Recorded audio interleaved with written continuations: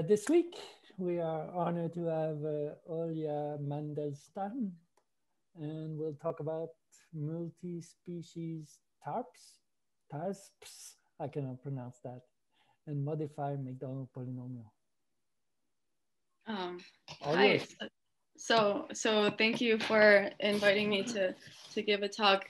And I apologize to those of you who were at CAAC this weekend because I'm giving the same talk that I gave there. But so I will be talking about a new connection between a statistical mechanics model and Macdonald polynomials, specifically. So the multi-species totally asymmetric zero range process, TAZRP for short, which is connected to modified Macdonald polynomials. And this is joint work with Arvin Iyer and James Martin.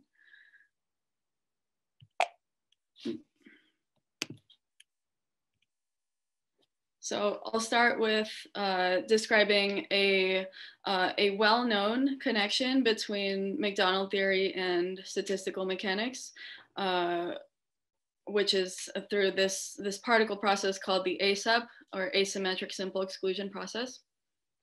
And then I will define the zero range process, or TAZRP, which is the new model that I'll be talking about. And finally, I'll talk about the combinatorial object that describes the link between those two.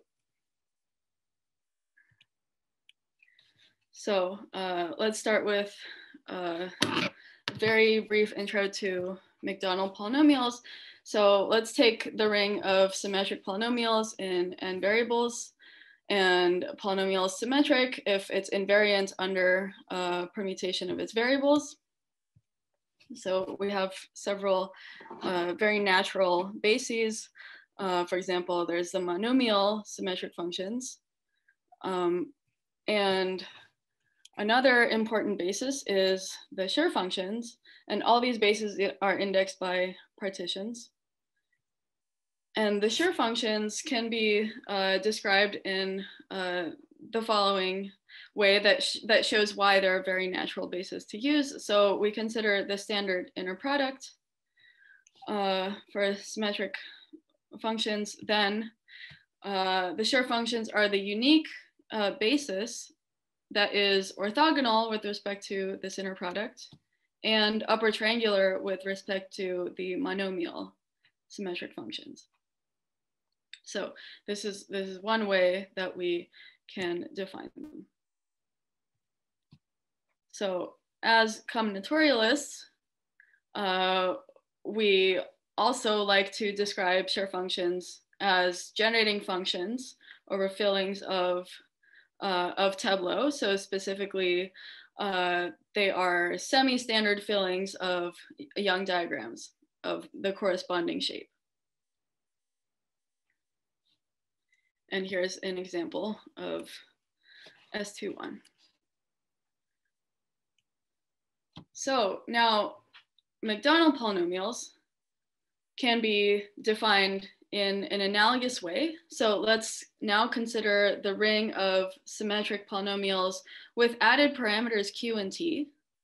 And so Macdonald introduced this family of homogeneous symmetric polynomials, which we denote by P lambda, that form a basis in this ring, and they are uniquely determined by the following. So they're an orthogonal basis for the ring with respect to the inner product generalized for Q and T, and they're also upper triangular with respect to M lambda.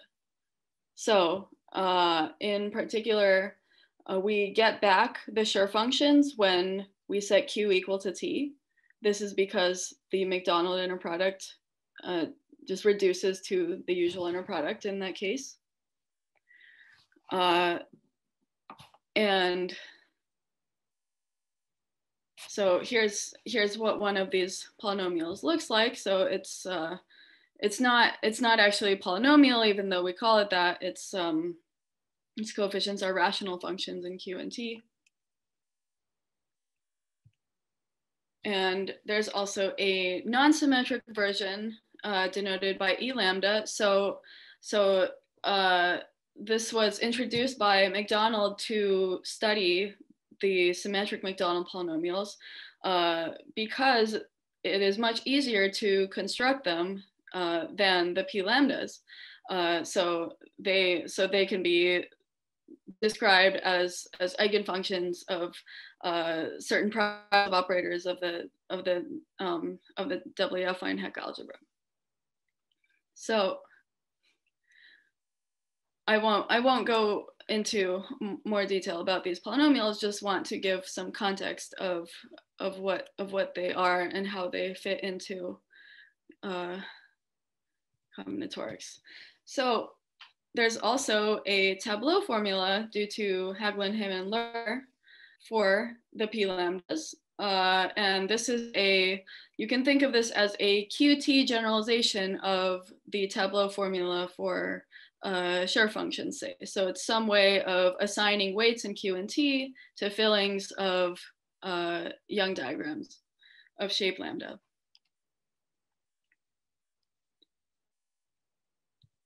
Okay, so now the modified Macdonald polynomials, which are denoted by H tilde, are a transformed version of P lambda. So they were introduced by Garcia and Heyman. And as you can see, they are actual polynomials in Q and T. So in this example, you see that they have nice coefficients, unlike the P lambdas. And so they are obtained by applying a formal operation called plethism to a normalized form of P lambda. The normalized form just means more or less that the denominators are cleared. And so their coefficients are not just integers, they're also positive integers, in fact. And there is a very nice formula for them, also due to Hagelin, Heyman, Lur, in terms of fillings of diagram of lambda with Q and T, the Maj and Inv statistics. So it's been known for quite a long time that there's some very intriguing deep connections between Macdonald polynomials and statistical mechanics. I won't go into all of the examples of this, but just a couple notable works. So Dekanis and Ram gave a probabilistic interpretation of coefficients of Macdonald polynomials in the power sum basis. There was also this very famous work by Borden and Corwin who defined Macdonald point processes. And so most relevant to my talk is this theorem by Cantini, De Heer, and Wheeler, who found that when all the variables except for T are set to 1, then P lambda specializes to the partition function of the multi-species A-sub on a circle, which is a certain particle model. And so why is this important? Well, the partition function of a statistical physics model contains some very, very deep and important information about that model. For example, it conveys certain thermodynamical properties. So this shows that there is some very intricate and deep connection between these two areas. So let me define the A-sub now. So the classical A-sub, which was introduced in the late 60s by biologists and mathematicians to study some biological processes, is a particle model on a one-dimensional lattice. It can be either finite or infinite. And each location of the lattice may contain a particle, or it may be empty. And at any time, at each time step, if we discretize this process, then we allow any two adjacent particles to swap with some probability that is determined by a parameter, the parameter of the model. And if there are boundaries in the lattice, then there may be interactions at the boundary. So in our case, we're looking at the ASEP on a circle. So there is no boundary, so no particles can enter or leave the system.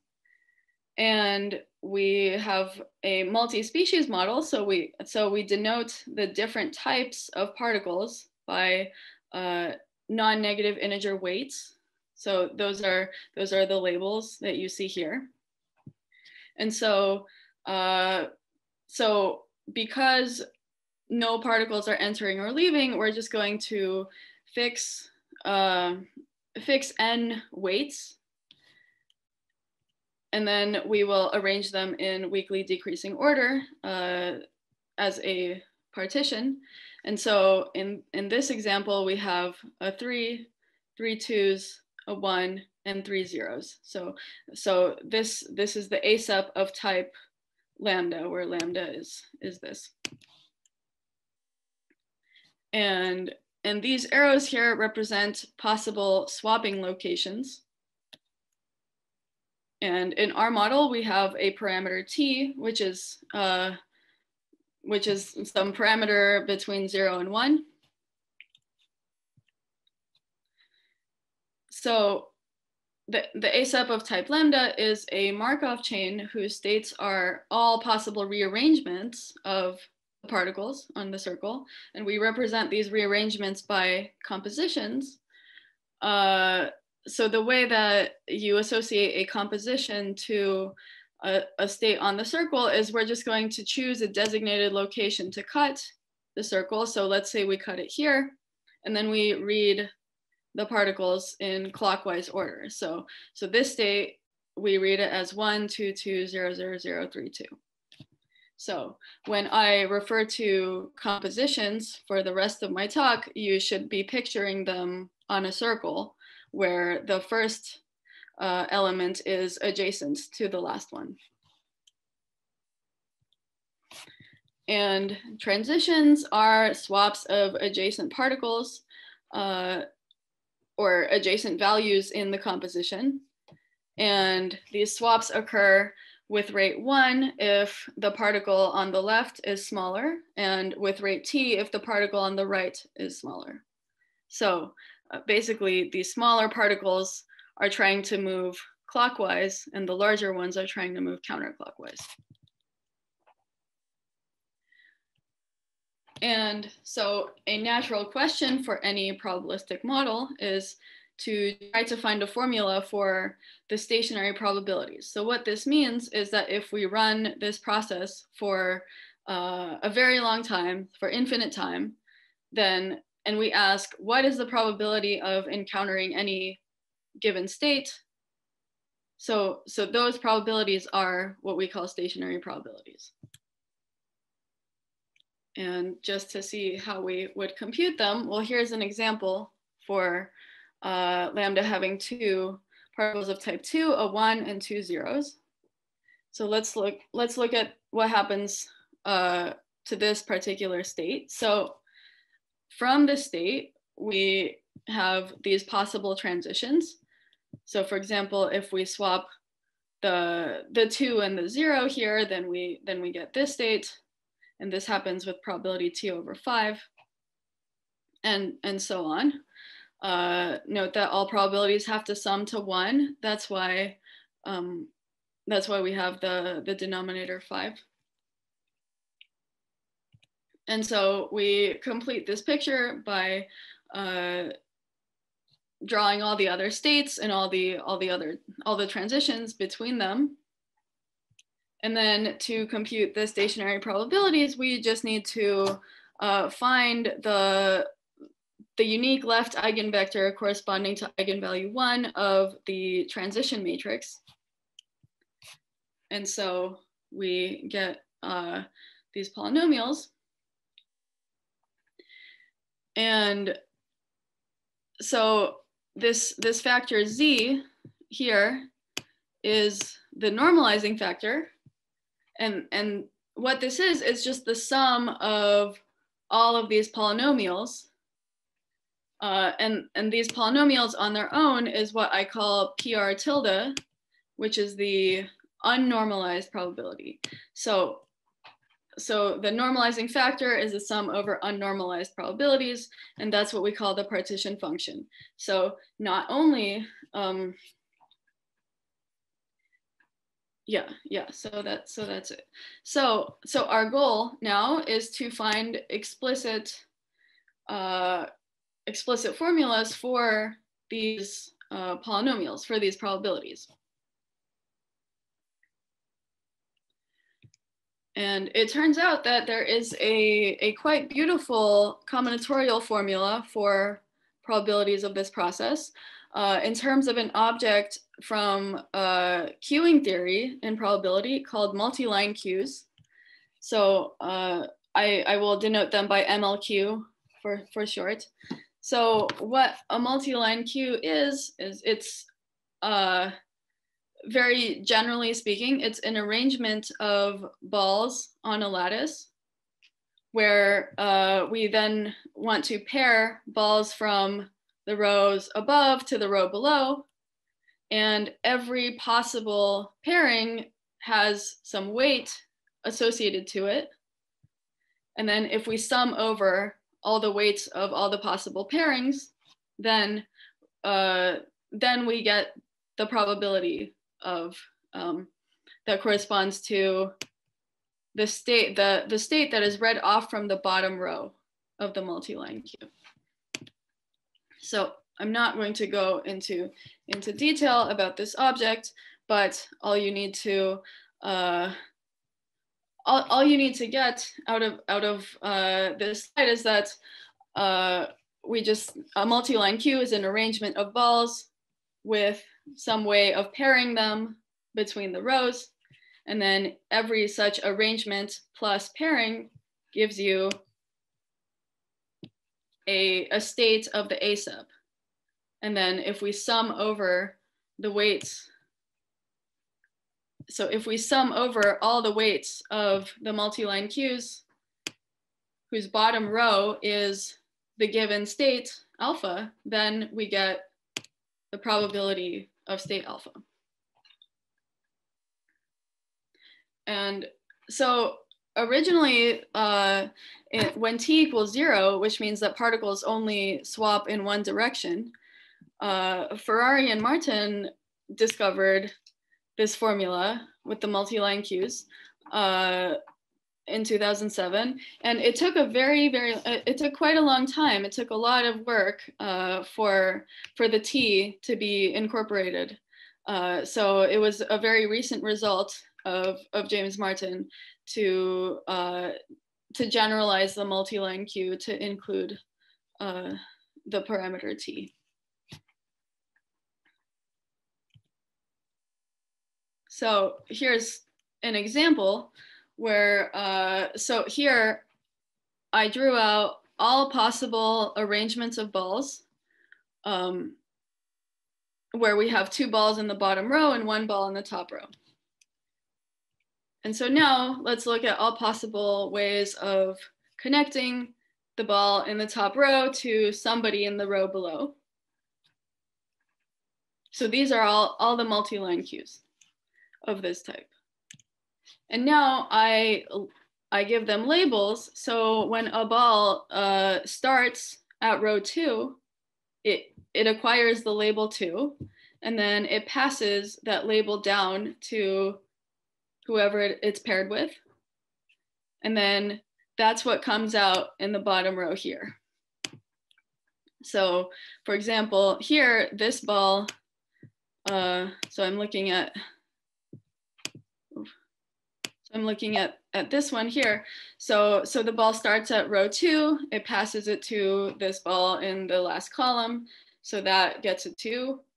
And then this ball starts at row 1, so it passes it down to get the label 1. And then here we have a 0 because it's empty. So this multi-line cue here corresponds to the state 0, 1, 2. And so now to get the probabilities, the unnormalized probabilities of these states, we just have to sum over the weights of the multi-line cues, which have 2, 1, 0 in their bottom row. So that would be this first one, which has weight 1, and this one, which has weight 1 minus t over 1 minus t squared. And so we sum those, we get this, this probability, and the same for the other one. Okay, and so recall that Cantini, De Heer, and Wheeler had this theorem that the Macdonald polynomial specializes to the partition function of the ASEP.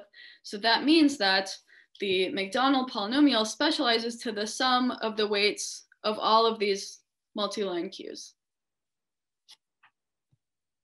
So now the question is, can we incorporate the rest of the parameters of the Macdonald polynomial, so the x's and the q, in order to get the full Macdonald polynomial? And it turns out that there is a very natural and clear way to do this. So with Sylvie Cortell and Lauren Williams, we were able to add the parameters q and x1 through xn to the multi-line cues in order to get a formula for p lambda in terms of them. Can I ask a question at this point? Yes. So did you have a multi-line cue interpretation for just the Schur function? Was that already known? I mean, you're going already to the Macdonald, but how about the Schur function? Yeah, so there's actually a pretty simple bijection for multi-line cues to semi-standard Young tableau. I see. In that case. So specifically, yeah, so to get the Schur functions, we set q equal t equals 0. And then we just get some, so our multi-line cues are going to be in bijection with semi-standard tableau.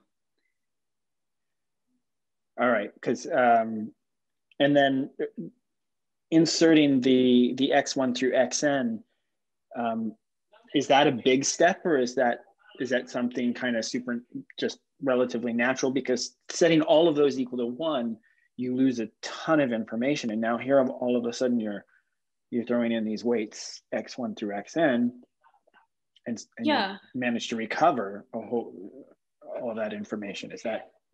Yeah, so actually what is interesting is that it is super natural to put in those parameters. So I have the example here. So the xi's are just going to record how many balls are in each column. And that's all that's happening. And then okay, it just seems weird that wasn't in the original description. Well, that's because they were not thinking about these objects from the combinatorics perspective. I see. So they were not even thinking in terms of symmetric function. For them, it was right. a partition function.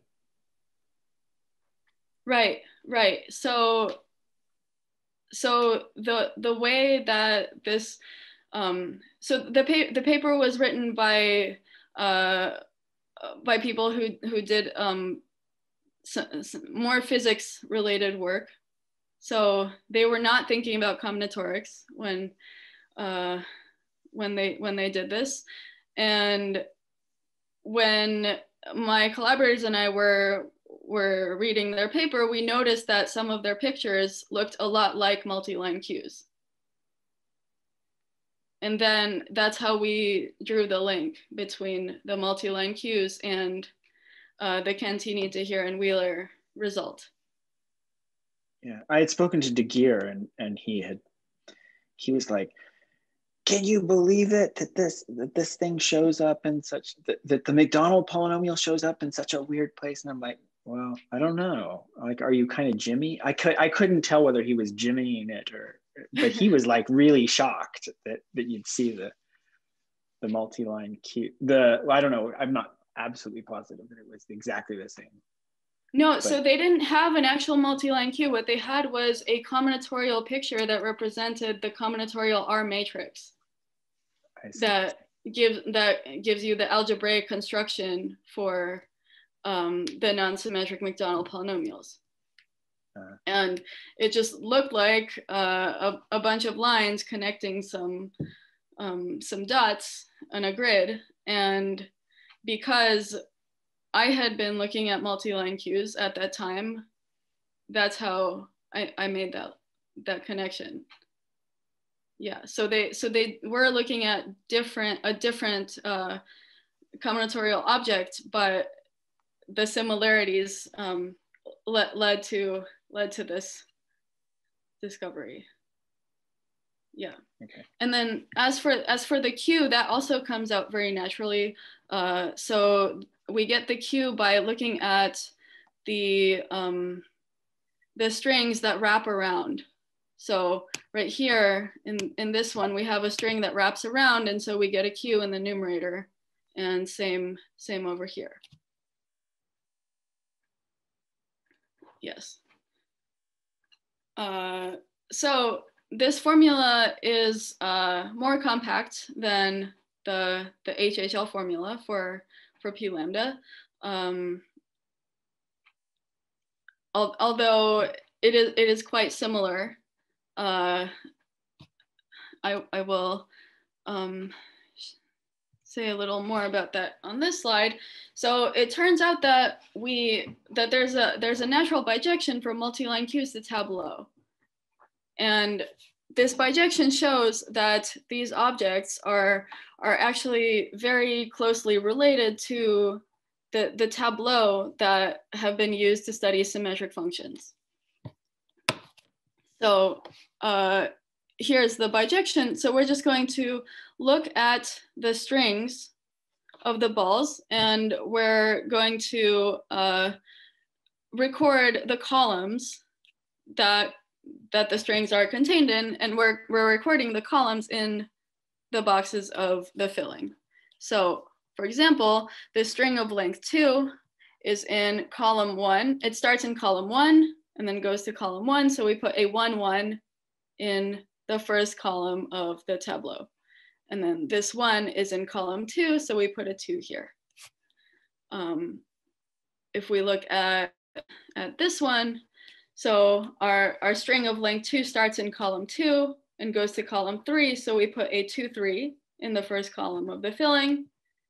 And then the string of length 1 is in column 1 of the multi-line cue, so we put a 1 in this second column.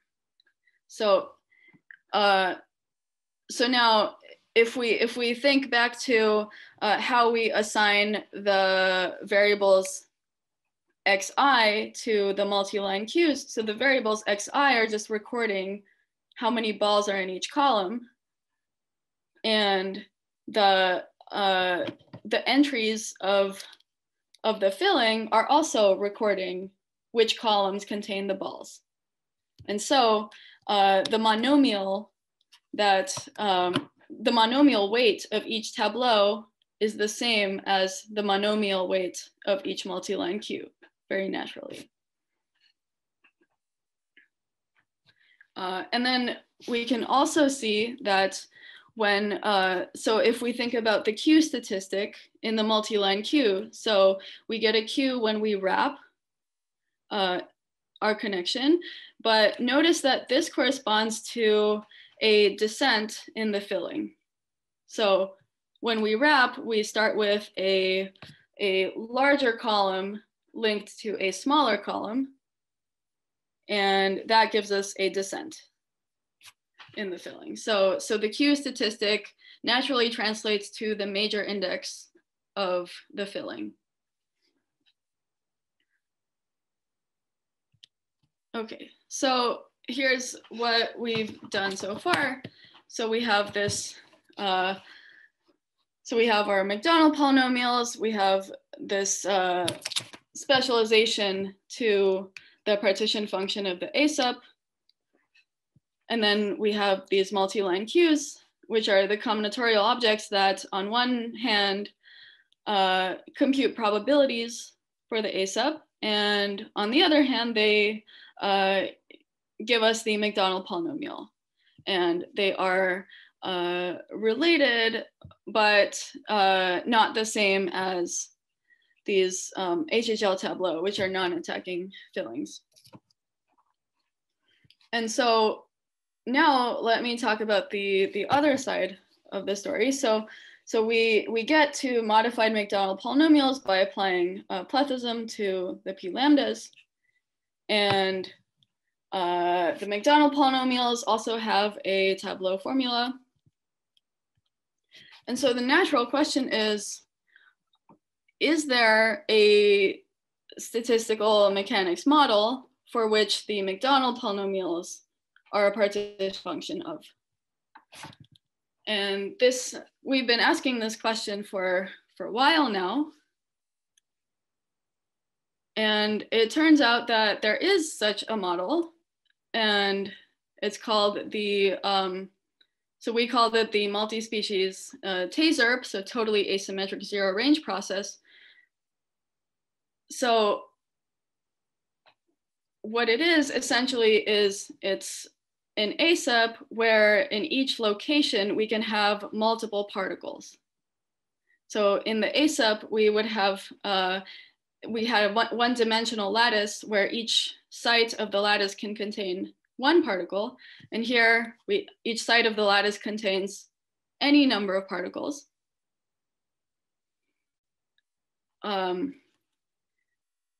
And it's called totally asymmetric because the particles can only jump in one direction, so they can only jump counterclockwise.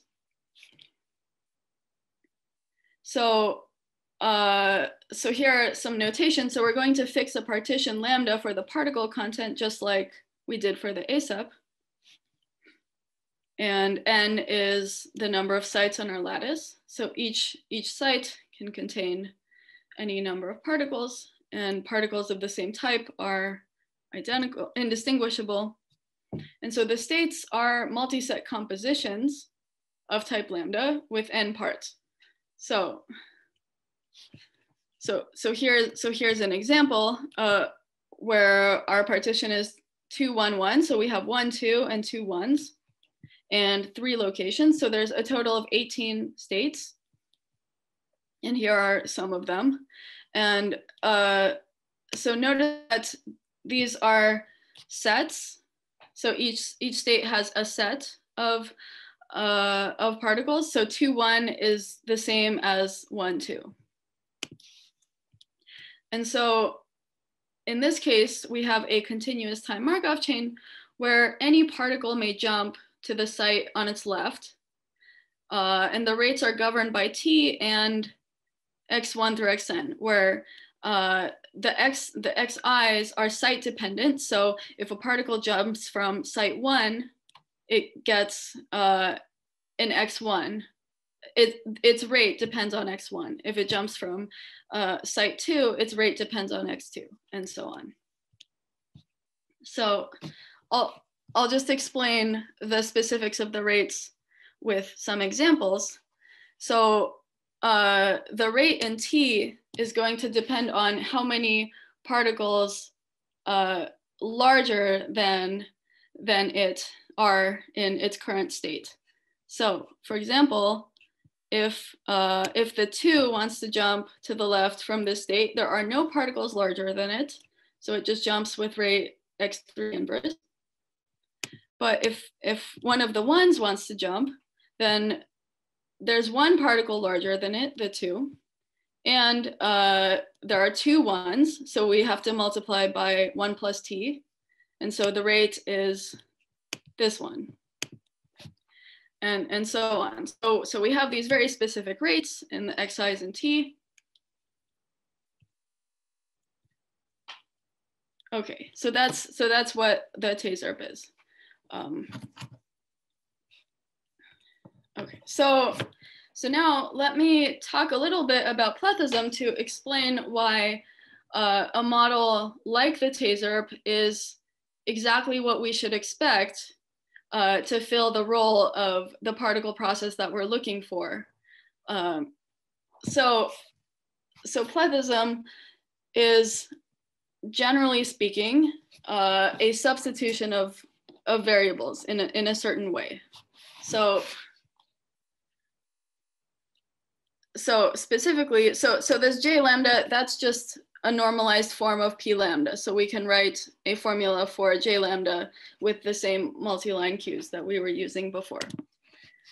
And what this means, what this bracket notation means is that we're just going to plug in this set of variables into J lambda. So before we would plug in x1, x2, x3, x4, and so on. But now we're going to plug in x1, x1 t inverse, x1 t to the minus 2, and so on. And then the same with the x2s and all the other xi's.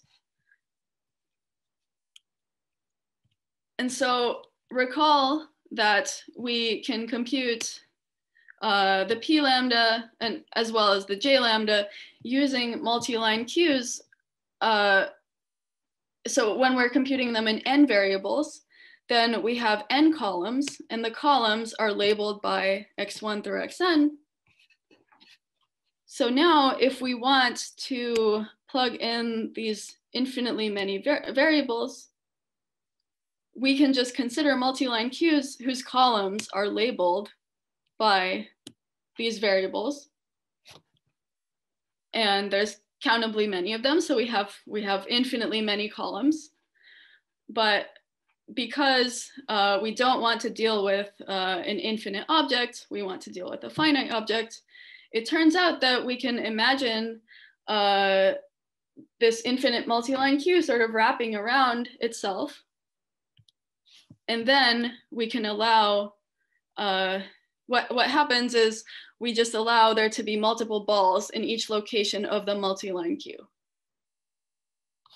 So with some appropriate weights in T. So we call this a poly Q because it's a multi-line Q where each location can have many balls.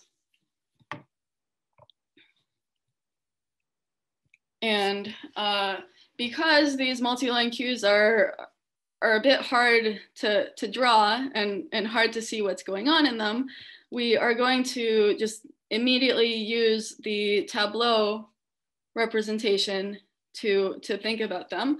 So this is using the same bijection between multi-line Qs and tableau that I showed you before. So we're just going to record the locations of the balls in each string. So for example, if we look at this red string, it has length 4. So it goes into the column of size 4. And it starts at it starts at column 1, goes to column 2, then goes back to 1, and then 1 again. So we record a 1, 2, 1, 1. So in the first column of the filling.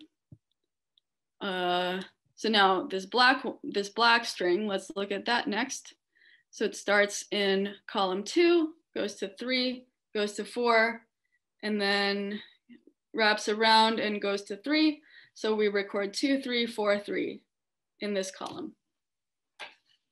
And so on. So from now on, I'm just going to be talking about poly Q tableau, which I call PQT.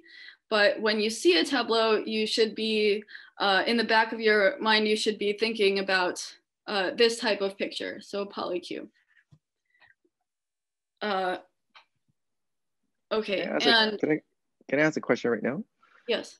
Yeah. So, do you put an order on the multi-queue model? Do you put an order on the queues since you have 3 different columns of like a length 4 here?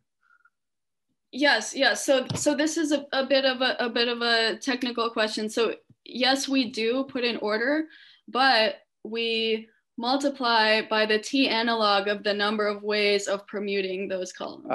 Okay. So basically, I can just fix an order. Yeah, I can give some deterministic way to order them, but then I'm going to multiply by 1 plus t times 1 plus t squared. Yeah. Okay. Because there's 3 factorial ways of permuting them. Yes. Yeah, thank you for that question. Yeah. Can I ask something here? So let's say you want to attack the Macdonald positivity conjecture. Can you see the ASAP model as a submodel within this one, so that, you know, I guess the submodel would be when you set Q and T to be 0, that's the Schur function.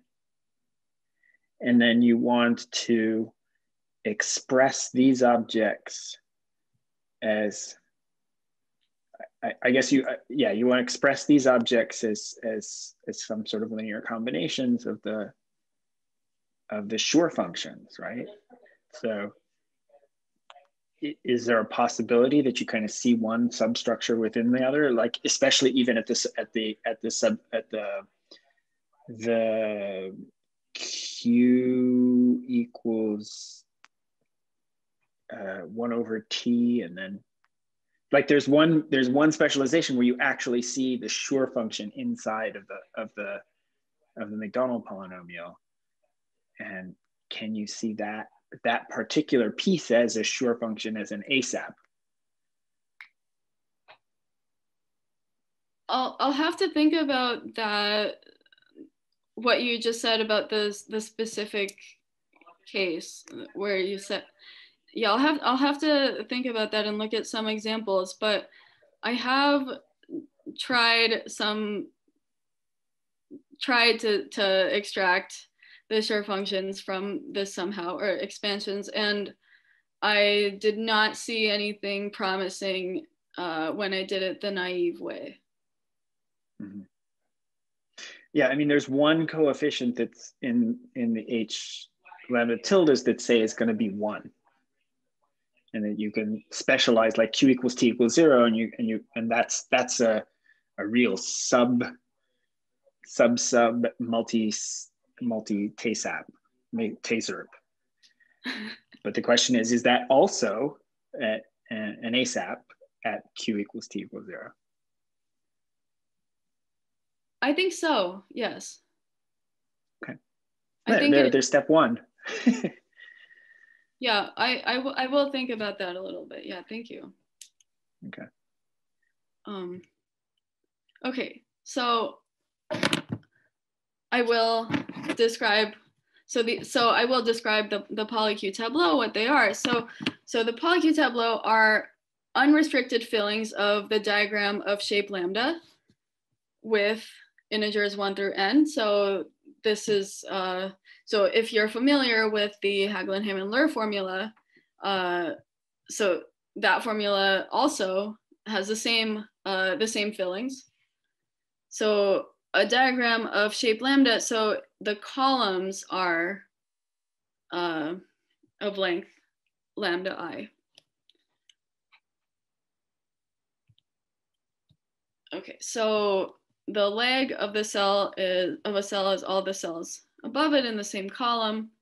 The descents are all cells with content greater than the cell below, and the sum over the legs of the descents is the major index. So this is the same as the HHL formula. What's different from the HHL formula is that where we have a different definition of triples. So if you're familiar with HHL, so their triples look like this. So you have two adjacent cells in the same column and a cell to the right in the same row as the one above. But for us, our cell to the right is in the same row as the one below. So that's the only difference between our object and the HHL tableau. And this has to do with changing the reading order. So in the HHL tableau, our reading order is top to bottom, left to right. And in our fillings, the reading order is top to bottom, right to left.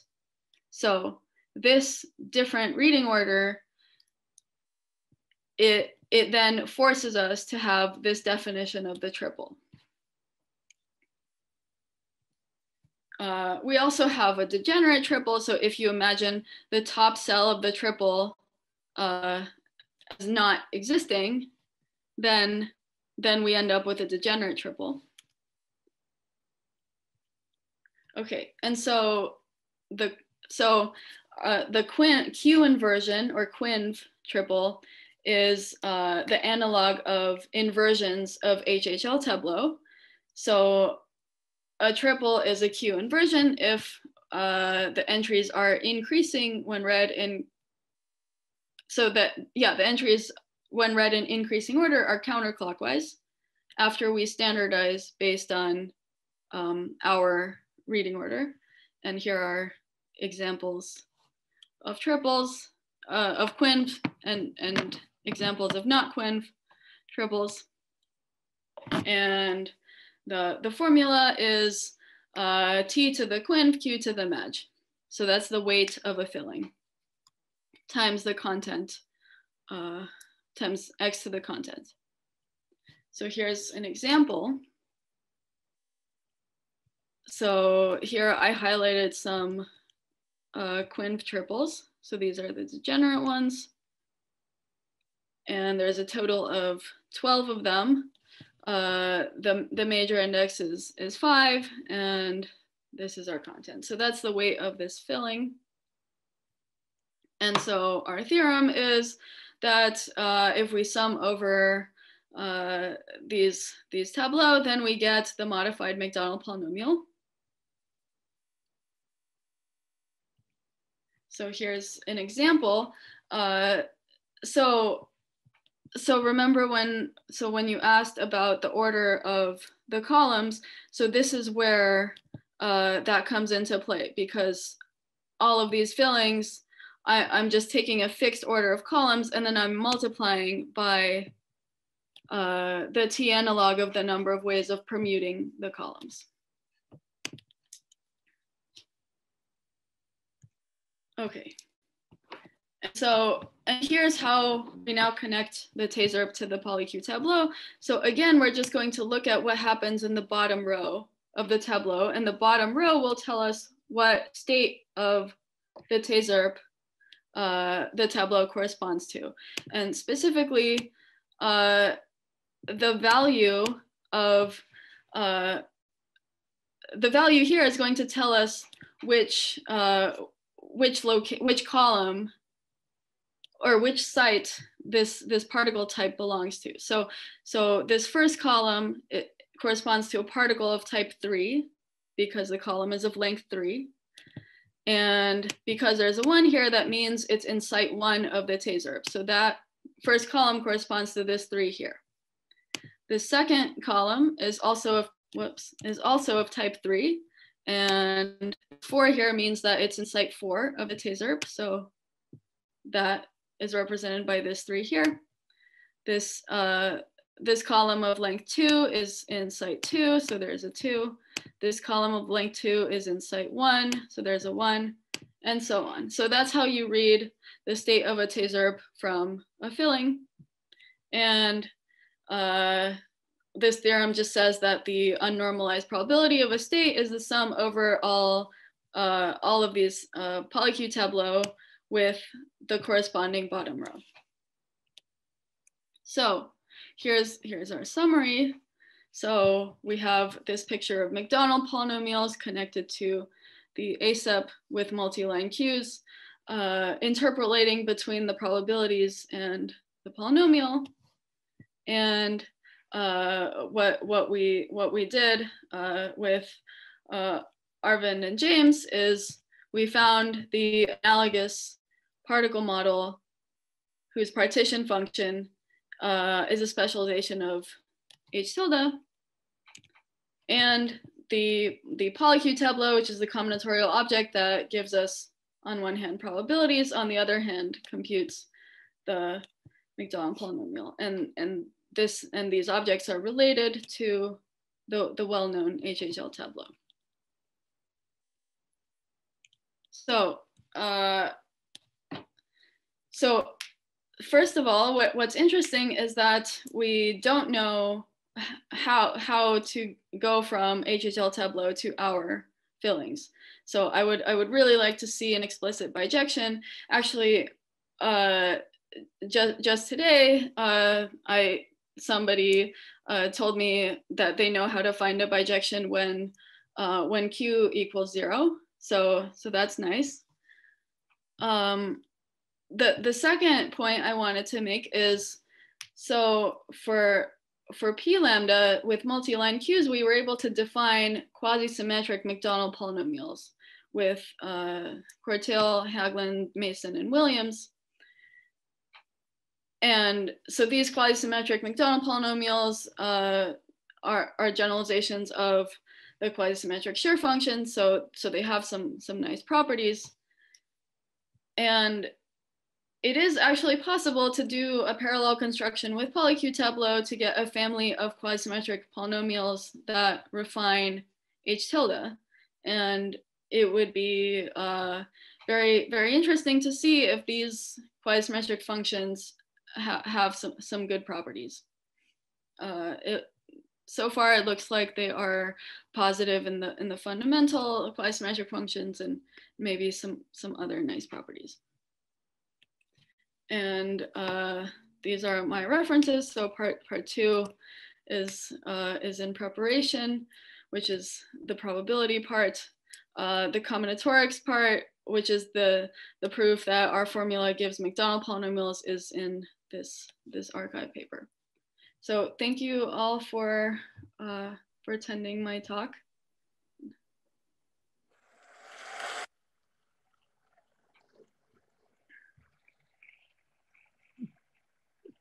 Okay.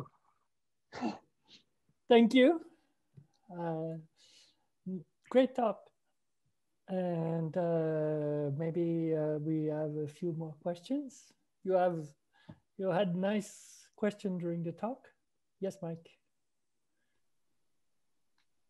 Oh, I thought he was raising his hand. No, I'm here. Yeah, I was raising my hand.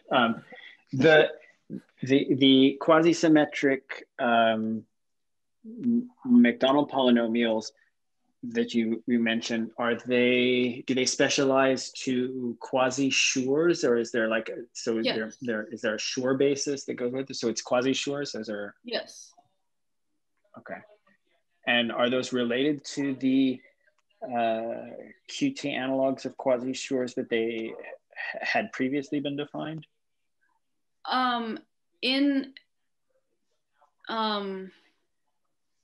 In one special case, in the Hall-Littlewood case, yes. In the Hall-Littlewood case, if you specialize one of the variable to 0 or 1, is that what you're saying? Yes. So if you if you set t equal to 0, then you get the Hall-Littlewood case. Or I think it's actually q equal to 0. Yeah. But otherwise it's different. All these statistics in mind.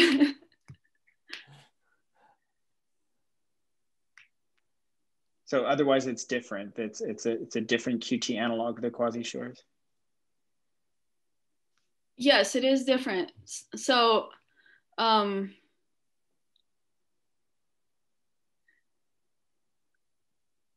yeah, I'm trying to remember what made our quasi-symmetric Macdonald's a good candidate. to be called quasi-symmetric Macdonald polynomial, since there have been some other definitions.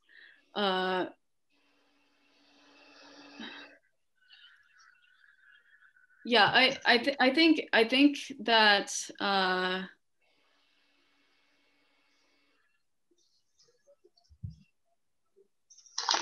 I think the fact that they refine p lambda is one of the properties. Oh, you have it for the p lambda, or you have it for the h lambda? Oh, so for the p lambda, we defined the quasi-symmetric Macdonald. For the h lambda, it's possible to do the same, but I don't know if that's worth it. I see. Okay. Thank you. I have a question. So each variable shows a column, and then you have infinite actually in the variables. So this means we have infinite object. And then I think you said to change it from infinite to finite, then you classify it in the classes. Mm-hmm. Yes. Am I right? Yes, that's right. And each class has a weight and t associated to it. Thank you. Any further question? Yeah, I have a question. So it's kind of related to your first question there. So you said your formula in the Macdonald case is more compact than Heckman's formula. So I mean, is there known some kind of so that means like their tableau can be indexed by these multi-line queue objects, partitioned with index with these multi-line queue. Is that correct? Because that, yeah. Yes, it is correct. So basically every multi-line queue tableau, it is also an HHL tableau. Oh, okay. But there are several HHL tableau that will sum to the weight of a single multi-line queue. Ah, okay. So then do you know like explicitly how to describe? No. So I don't know how to describe that compression. Oh, okay. Is that an interesting question, I guess? Yeah, I don't know. I don't know if, yeah, that's why we haven't looked into it more, because we just don't know if that's worth spending too much time on. Yeah, fair enough. Okay. I have a question too. Go ahead. For your Q invariant, that was defined on the poly Q tableau, right? But if I recall, your poly Q tableau, you chose a specific way of ordering your columns, right? Does that, and then afterward, because then you just multiplied by the 1 plus t's, etc., in order to do all the things. Does that change your Q invariance? Like if you, so obviously if you change your columns, you're gonna have a different Q invariant. So like how do the two interplay with one another so that everything kind of fits nicely? Like if you choose a different order, does your Q invariant stay invariant, or if that makes sense? What do you mean by the Q invariant? Quinf? Oh. Sorry. Oh, yeah, so that's actually, that's very interesting that it turns out that if you sum over, so if you take all the possible orderings of columns, then it's going to, and sum over the weights, that's going to equal the weight of sort of the minimal, the filling with the fewest number of inversions times this times the T analog of all the permutations. And you can do that for HHL as well. So you partition all the HHL tableau into classes where the columns are arranged such that you have the minimal number of inversions. And then you just multiply that by all the ways of permuting the columns, the T analog of that. Okay. And that's a non-trivial fact. Yeah. That works. Thank you. Okay, so if we don't have any more questions, let's thank the speaker once again.